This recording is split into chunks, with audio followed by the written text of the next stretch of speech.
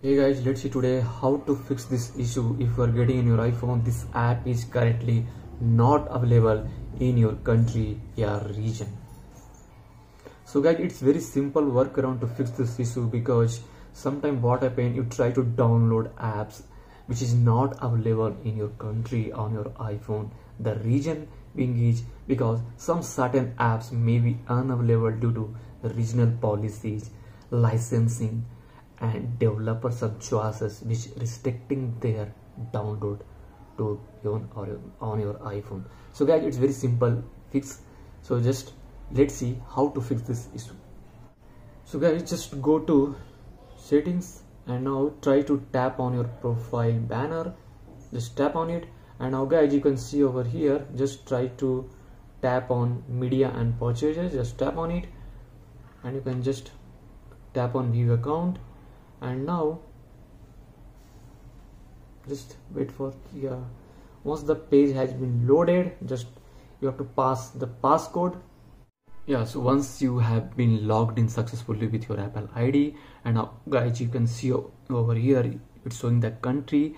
So guys, if you are located in Asia and other countries other than the major ones as per the Apple standards, chances are you have experienced not being able to download an app from the Apple Store. This is because the app is not available in your country or region.